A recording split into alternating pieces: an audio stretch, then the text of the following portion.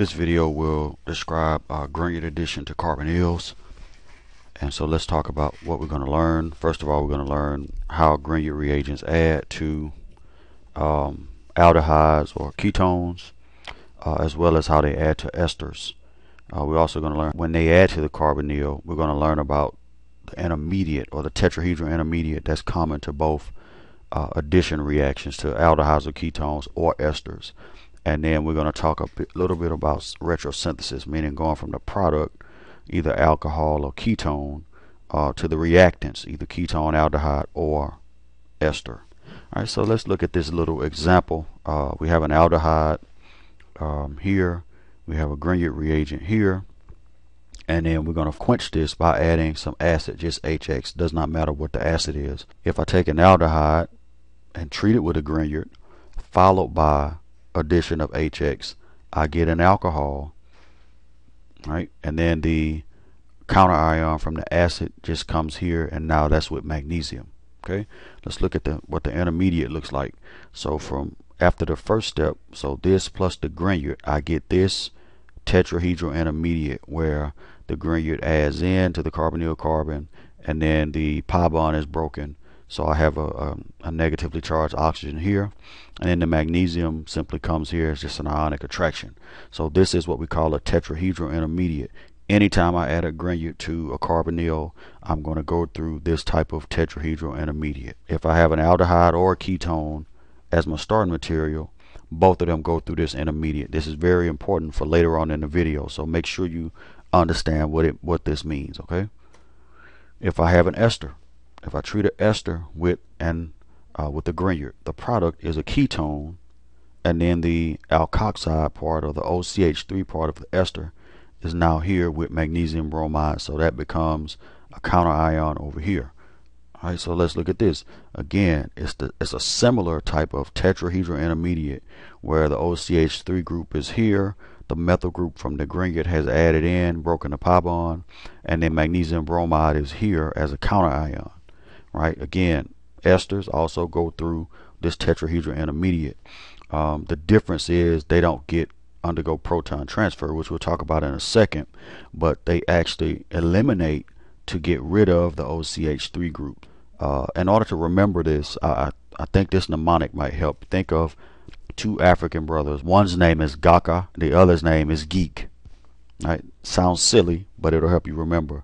Gaka means this: a Grignard plus an aldehyde or ketone equals an alcohol.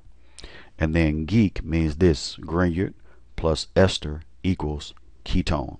If you remember those two terms, when you see the reagents, you'll be able to predict the products with no problem.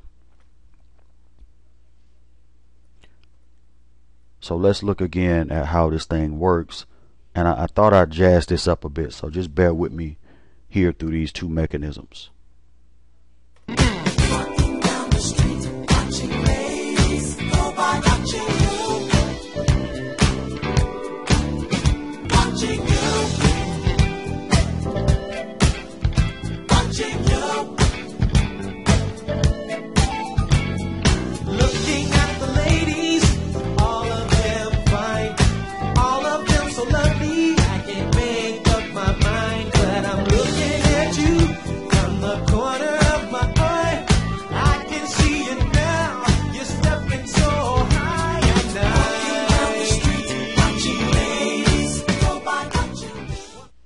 Okay, so here's my product alcohol. Let's see how it happened. The Grignard attacks the carbonyl. The electrons in the carbon magnesium bond come here and attack the carbonyl carbon.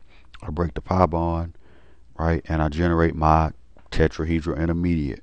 This intermediate then gets protonated in the second step when I add HX, so that the proton from the acid here is now bonded to my oxygen to create the alcohol.